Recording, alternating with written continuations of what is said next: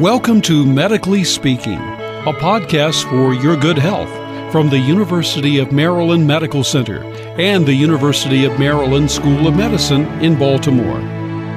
In the United States, more than 200,000 people under the age of 45 have suffered a stroke.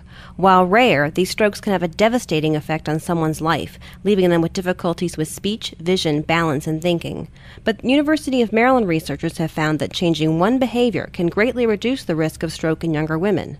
I'm Sharon Boston, and joining me to talk about this research is Dr. John Cole. He's a stroke specialist at the University of Maryland Medical Center and assistant professor of neurology at the University of Maryland School of Medicine. Dr. Cole is also a clinical research scientist at the Baltimore VA Medical Center.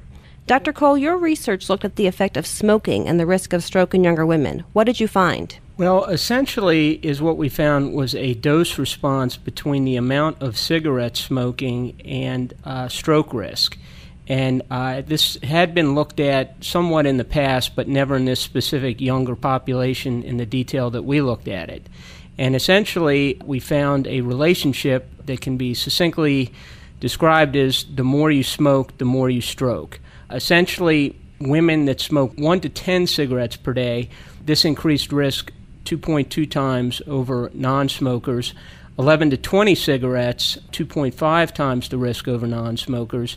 21 to 39 cigarettes, which is basically 1 pack to 2 packs per day, 4.3 times the risk of stroke.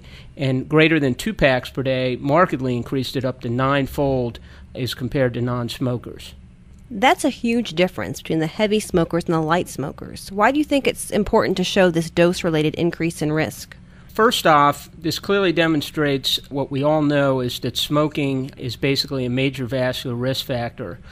Essentially, by demonstrating that there is a dose response, this does give people some inclination to potentially cut down.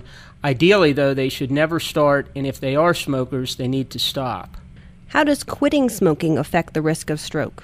Well, there's been numerous studies that have shown that by stopping smoking, stroke risk within about 2 years returns to baseline. Others have shown a bit further out, such as 5 years. But bottom line is our study also adds further data to this by comparing our former smokers, which were women that had smoked up to 30 days prior and have not smoked since in a relatively small quantity. Their risk was essentially that of never smokers. So definitively, our study does add further evidence that stopping smoking is beneficial. And how was your study on smoking in younger women conducted? Well, this was basically what we call or term a case control study, where we ascertained women that fell in our age range of 15 to 49 who had strokes, and then did detailed questionnaires regarding risk factor data and other indicators of risk, and then compared them to age and gender and regional control subjects which did not have stroke. So basically we were comparing women of similar backgrounds who did have a stroke and those who didn't have a stroke, and then we compare standard risk factors and, as I said, other more non-traditional risk factors, including genetics, which weren't explored in this study, but we do that additionally. Your research looked at the risk for ischemic stroke, which is a stroke caused by a blood clot in the brain. How does smoking affect the body and increase the risk for this kind of stroke? Well, there's basically 2 major types of stroke. Ischemic stroke, which is essentially a blood clot forms and ends up blocking a blood vessel such that blood is not supplied to a certain part of the brain, which is basically what we looked at in this particular study. The other form, just for people's knowledge, is when the blood vessel actually bursts, you can get bleeding in the brain. Now that type of stroke, the bleeding stroke, is called a hemorrhagic stroke, and that also is affected and risk is increased by cigarette smoking.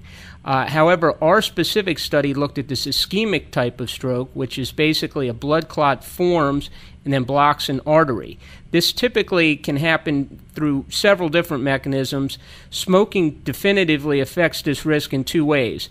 Smoking causes people's blood to become thicker, hence more likely to make a clot.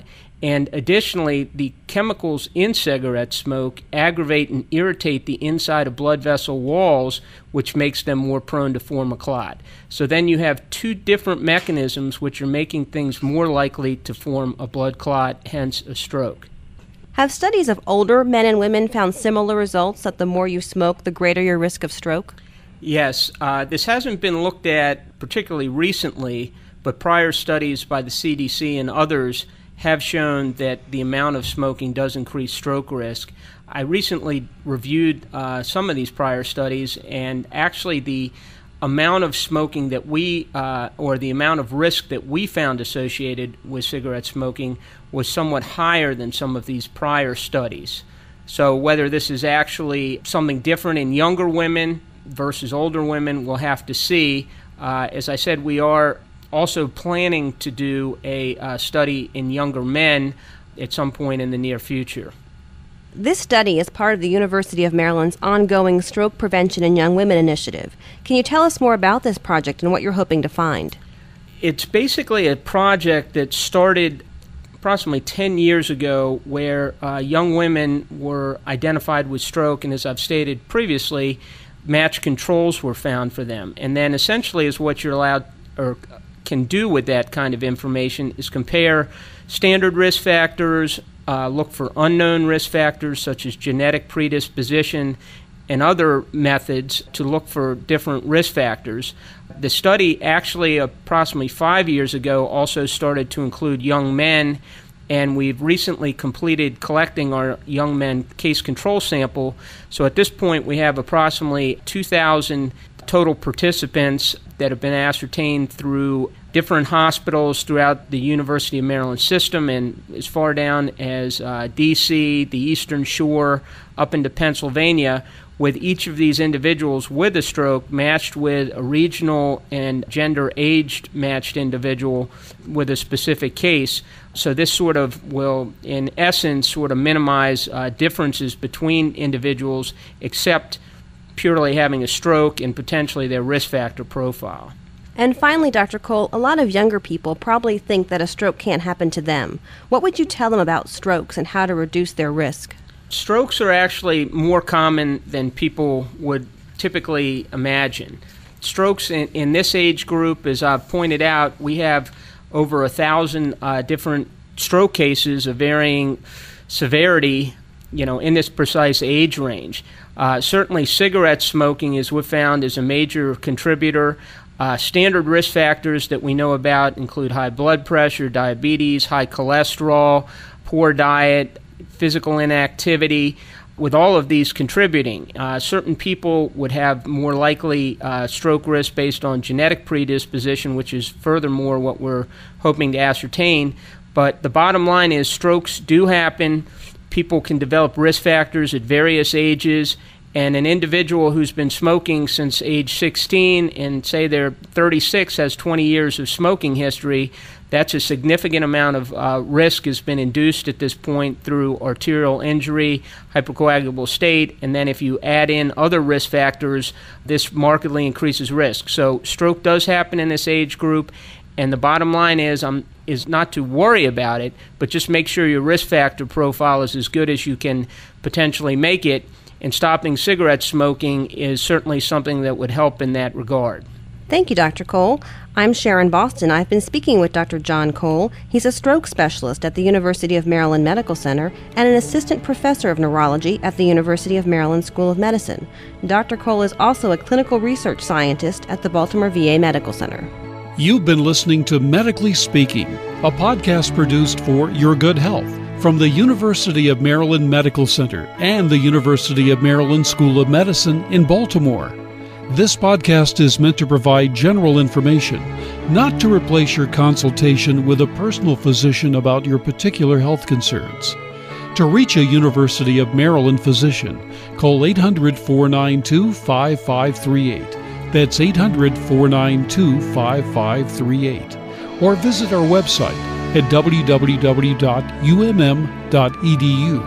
Again, that address is www.umm.edu. Thanks for listening. We hope you'll join us for other Medically Speaking podcasts.